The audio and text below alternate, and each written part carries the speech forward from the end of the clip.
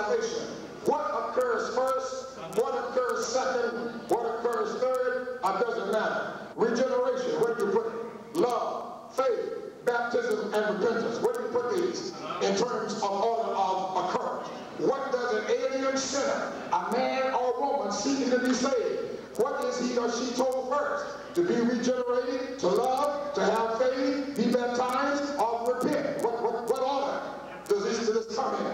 What order is the teaching with regard to the process of salvation? That's the first question. Now, do you believe the figure synecdoche? And I defined it. A synecdoche is a figure in the Bible which puts part for the whole. Now the question is, I'm asking the pastor, do you believe that? And if you believe that, you can just answer yes or no. The third question was reference to New Testament conversion. Please give a biblical reference for a saved believer who was not baptized. We want to find in the Bible a saved believer, a person who had been saved but was not baptized. We want to find that in the New Testament.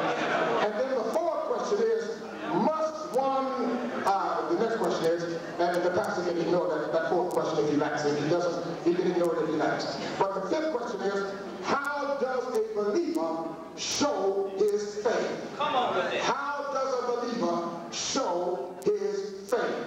Now, the rules give us the right to do this. I have exercised my option to do that, and of course, it is incumbent upon the opponent to answer those questions. Now, baptism, and I've proven by the word of God. I've given you book, chapter, and verse. Now, there's no need of anybody going any place else but where I've been.